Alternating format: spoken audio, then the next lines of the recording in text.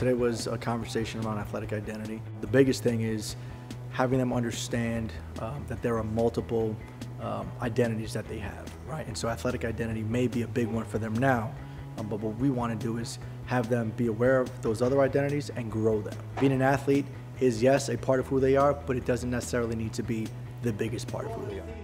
The programming that we have, the resources that we're trying to provide you all, is to develop independent skills.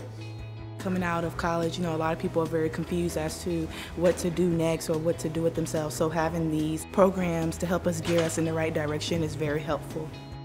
Who are you? Quatravious Johnson. That's loud.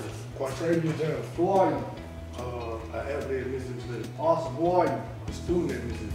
Awesome. Who are you? A 20-year-old brother to a 7-year-old. Awesome. Who are you? A son to a father.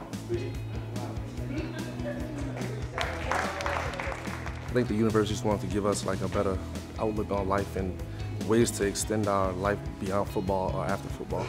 The goal for us was to have this conversation with second-year student athletes, and it was intentional because with second-year student athletes, they still have a good 2.5 years to take advantage of all the resources, all the opportunities that we're going to provide. So let's have them understand the idea of athletic identity and where that potentially can lead them, but let's also have them be able to take advantage of everything that we're doing moving forward so that they're prepared to go and be prepared for life after sport.